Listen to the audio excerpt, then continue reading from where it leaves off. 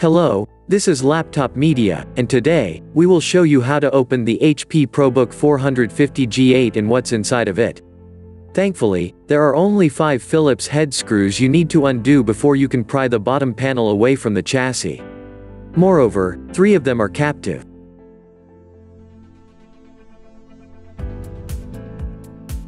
Please remember, it would be of great help to us if you just hit the like button and subscribe to our channel. That would motivate us to make even more and better videos for you. Inside, we see an unimpressive cooling solution, comprising one heat pipe, a medium-sized fan, and a heat spreader.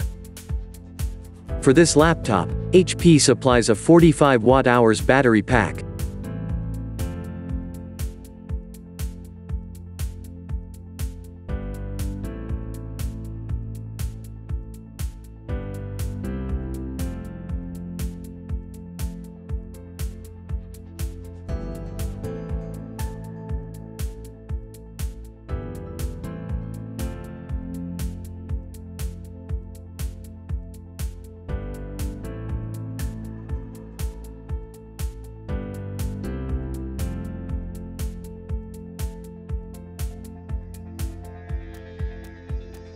On the bright side, there are 2 RAM SODIMM slots that can fit up to 32 GB of DDR4 memory in dual-channel mode. Also, you will find 2 M.2 slots for NVMe storage.